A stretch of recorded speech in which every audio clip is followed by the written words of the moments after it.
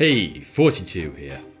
Men wandered for hazardous journey, low wages, bitter cold, long hours of complete darkness, safe return doubtful, honour and recognition in event of success. That was the advertisement which Ernest Shackleton ran in London newspapers in 1901, seeking to recruit hardy men for a perilous journey. Would you apply for this job? Over 5,000 men and 3 women did. After interviewing all hopefuls, Shackleton sorted the applicants into 3 baskets: mad, hopeless, and possible. But Shackleton wasn't gathering a crew for his now renowned expedition Endurance. That will come later. Shackleton's first voyage as a captain, Nimrod, set sail from Lyttelton Harbour, New Zealand on the 1st of January 1908. The expedition aimed to reach the geographic South Pole. Respectively, it was a failure in its primary objective, but a success in that Shackleton and his crew set a new record for the farthest southern latitude reached by any human thus far. The truly great testament to Shackleton that we can take from the Nimrod expedition was his ability to uphold morale. Even when the crew's outlook seemed as bleak as the icy tundra eternally ahead of them, Shackleton's natural charm and ability to communicate on a deep level with his men kept their spirits tremendously high. During their return journey to McMurdo Sound, starvation was their greatest foe. Supplies were dwindling. Shackleton allotted 1 biscuit per day to each of the crew. Upon seeing that his comrade, Frank Wild, was on the precipice of death, Shackleton gave up his own daily biscuit to Frank. All the money in the world that was ever minted would not have bought that biscuit, and the remembrance of that sacrifice will never leave me, Frank noted in his diary. Shackleton's diary during this flirtation with fatality simply read, "Difficulties are just things to overcome, after all." A few years later, Shackleton's resolute, resourceful persona would prove fundamental in achieving one of the greatest stories of survival that history has ever known. Despite his failure, Shackleton's efforts didn't go unrewarded back at home by the public or the monarchy. King George V knighted him. He was, in the eyes of the people, a national hero. Yet he was destitute. Shackleton underwent a period of unrest and financial difficulty, attempting various economic ventures to try to make ends meet. The Nimrod expedition had left him and his family in serious debt. A tobacco company, stamp salesmen to collectors, and an investor in Hungarian mining operations. All such avenues Shackleton pursued, yet none paid any dividend. All the while, the growing concern that a rival South Pole pursuant, namely Amundsen or Scott, could claim the title of first, pressed upon Shackleton's mind with the crushing force of a titanic iceberg. On the 14th of December 1911, Shackleton's worst fear unfolded. Norway had beaten the British, and Roald Amundsen had pipped Shackleton to the post at the bottom of the world.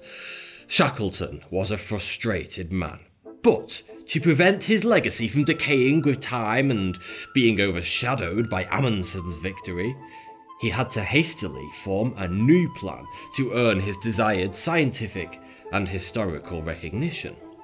Shackleton would regularly confide in his comrades with his wishes to return to the icy continent, despite hiding such ambitions from his wife.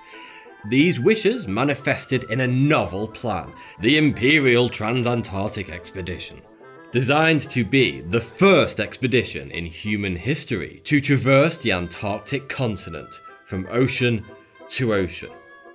Due to the unstoppable march of war dawning upon the horizon, securing funding for Shackleton's new expedition would prove near impossible. The Royal Geographic Society, despite the expedition's potential to uncover new scientific knowledge from Antarctica, was not amused.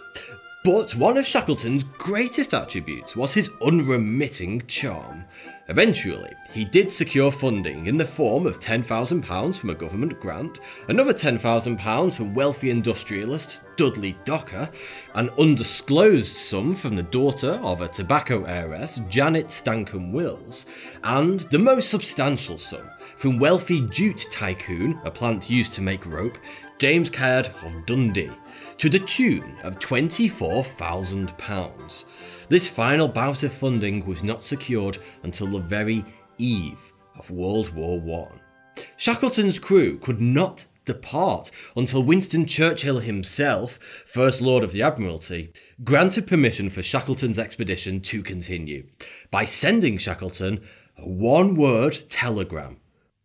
Proceed. Rather than leveraging the crew's profound collective naval abilities to aid the war efforts, as Shackleton expected to happen.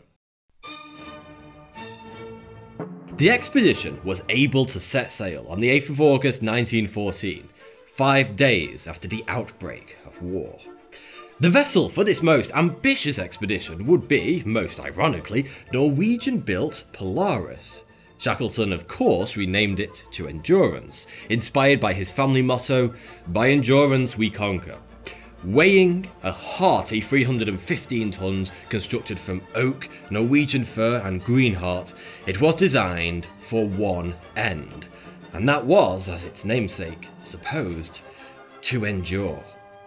It is perhaps the greatest irony of all Victorian-era exploration that the renowned Endurance did not endure.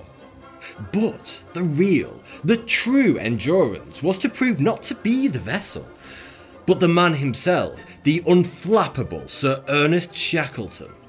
Following a lengthy stopover at a dank, depressive, destitute whaling station at the end of the earth on South Georgia Island, the crew were all too eager to tackle their icy foe. But swiftly were their ambitions cut short when, to Shackleton's surprise, they hit almost 1,000 miles of icy floes at Vassal Bay. As steadfast as the Endurance was, its timber hull could not punch through the impenetrable ice fortress. All too soon the crew were forced to cut the ship's engines and stop over for 24 hours whilst the crew defiantly endeavoured to decide what their next move should be. After weeks of turbulent progress through the gummy, frigid ocean, Endurance desisted. An impassable glacier stood in their way. The waters quickly froze around the hull, forming an icy coffin, and on January 15th, Endurance ceased to endure. Despite the entire crew's commendable efforts to free the vessel through might, manpower, and many pickaxes, the timber beast could not be stirred from its icy tomb. Shackleton soon conceded and announced that the stranded Endurance would become their winter stopover, until warmer weather hopefully drew in. Shackleton was confident that progress could be resumed once the icy hold asserted upon Endurance had dissolved to meltwater. Such hope soon evaporated when it became apparent to the crew that the tremendously powerful glacial plates surrounding Endurance were slowly, but surely, squeezing, tightening and crushing the vessel from all directions inwards. Shackleton feared that the ship would soon implode under the unrelenting pressure. He was right. Yet despite the fate of Shackleton and his men's home station and only reasonable hope for either progress or retreat being consumed by the ice before their very eyes, their morale never floundered. In the unimaginable conditions of the least hospitable place on Earth, and under the watch of many a lesser captain, the crew could have easily fallen to insanity, hunger and illness, but never under his quiet resilience would Shackleton's men be left so helpless by their superior. Shackleton set his men daily tasks such as finding and preparing food. He enforced recreations such as regular games of football to protect the men from poisoning their own minds. In October, almost a year after Endurance departed from South Georgia, the men were finally given the order to abandon ship. No more than a month later, the ruthless sea had swallowed her whole. Plunging under the ice into the darkest abyss, the Endurance had disappeared. Shackleton and his men made camp on a small ice floe which they hoped would drift towards Pollock Island, no less than 200 miles away, where the remainder of their cache had been stowed. Shackleton named this camp Patience Camp. For days the men subsisted on pitiful leftover supplies, and scraps of seal meat and blubber. And most regrettably of all, I am sure, following the exhaustion of all other sustenance, they shot and ate the 70 sled dogs. The ship's cat, Mrs. Chippy, was also dispatched of, for concerns that she would only slow down the men and hinder their survival chances. The crew's carpenter, Henry McNish, was furious with Shackleton's order to kill the cat. The Scotsman had grown rather fond of his feline companion. To their despair, their ice raft came within 60 miles of Pollock Island, but they were unable to make shore. The despondent men were carried past their last sacrilege of hope into the endless netherworld of the cruel ocean. No longer masters of their own fate, now the wind, the waves, and wishful thinking were their last bastions of hope. Before long, the ice floe began to break up. It grew smaller by the day. Shackleton ordered his men to board the 3 remaining lifeboats and attempted to sail north to Elephant Island. There would be no much-needed food rations to meet them there, not even vegetation nor animals. But at least they could make camp on solid ground for the first time in 16 horrendous months. There is no question that upon sighting Elephant Island from their lifeboats, the men would have been overjoyed despite its barren landscape. Shackleton's next move, knowing that this desolate rock could not sustain them for long, would go down in the history books as one of the most courageous, daring, and perilous journeys ever attempted by man. Leaving most of the crew on Elephant Island, Shackleton took the men aboard one of the small wooden lifeboats on the 720-mile journey across some of the roughest, coldest, and most hopeless waters of our planet, to reach South Georgia Island, where their journey originated from over a year ago. Just 17 days this gallant boat journey took, but no doubt they were the 17 longest days of these bold group of explorers had ever known. It is nothing short of a miracle that their boat, a microscopic pinhead upon the violent and restless cushion of the ocean, was not flooded or capsized. Starved, empty skeletons of men barely capable of lifting their arms to navigate the small boat. Over 50-mile-per-hour gale force winds obliterated both themselves and their vessel. When they did eventually hit solid ground on South Georgia, there was not a whimper of jubilation between them. They collapsed instantly upon the beach. There was not a solemn grain of consciousness remaining in their bodies. After some much-needed sleep, Harry McNish, John Vincent, and Timothy McCarthy were unable to carry on due to exhaustion. So, Shackleton, Frank Worsley, and Tom Crean made what would be, if only this were a fairy tale, one of the most fantastical journeys history has known. Once again within this tale of never-ending hardship against all worldly odds. There wasn't a speck of human life or salvation on this island, except for a whaling station on the north side. The 3 men had landed on the very southern tip. Standing between them and rescue was 32 miles of a treacherous and previously unexplored mountain terrain that would put the most experienced alpine pioneers to the test. The scramble through the island's jagged interior took 36 hours, which, considering their disintegrated physical state and complete lack of any climbing equipment, is rather astonishing. They passed through a frozen waterfall, scrambled up, down and across undiscovered mountain ranges and glaciers, not yet known to any cartographer, and at one point even rode a makeshift sleigh down the side of a mountain. Upon reaching the Norwegian whaling station, the three men, now no more than tattered ghostly shells, wearing torn rags, must have felt a gushing fountain of relief rise up through their core. They knocked upon the door of Mr. Saul, the whaling station manager, who Shackleton was well acquainted with and had spent some time with years earlier during their departure from the very same station.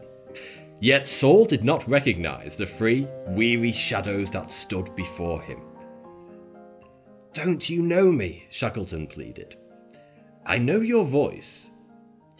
"My name is Shackleton." Come in," Saul responded in disbelief.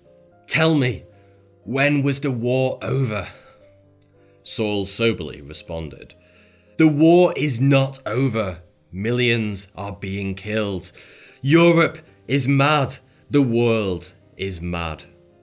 Eventually, they were welcomed warmly by their Norwegian hosts and were sat down for a hot meal and beverage. But no sooner had they eaten, washed and shaved did Shackleton's urgency turn towards the 25 men across 2 camps who were still on the brink of death, awaiting his rescue. The next day, Shackleton took a borrowed whaling boat to the south of South Georgia Island to rescue the 3 other men he had left there. Soon afterwards, the Chilean government lent him a small ship to pick up the expedition's remaining men, still camped out on Elephant Island. However, it took 4 attempted voyages to reach these men.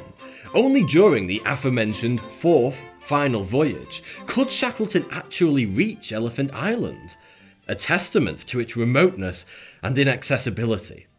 Shackleton's rescue of the final encampment of men could not have come a day later, since his original estimates which he gave to the men after his initial departure had long passed. The men believed they had been forgotten, or Shackleton had perished. Discussions of cannibalism disseminated through the ranks. Discussions which were thankfully cut short, upon the merciful sight of Shackleton's rescue craft heading like an arrow of salvation directly towards them. Not a single man died who was aboard the Endurance. Whilst on the surface, the Imperial Transantarctic Expedition may have been a failure. Sure, they failed to traverse the Antarctic continent. But I would say that the Endurance expedition was, in truth, one of the most successful ever carried out. Success, in this case, came from a group of incredible men who defied death in no small part due to Shackleton's unrivaled ability to lead. And most importantly, to be able to lift a comrade's spirits in the most ungodly circumstances that nature could possibly envenom upon a man. Shackleton's place within the annals of historic legend is perhaps one of the most deserved of all men.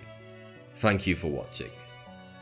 If you enjoyed this video, then I endeavour you to join the exclusive 42 members club here on YouTube, where you can get early access to all my videos, and you'll occasionally get short private vlogs from myself.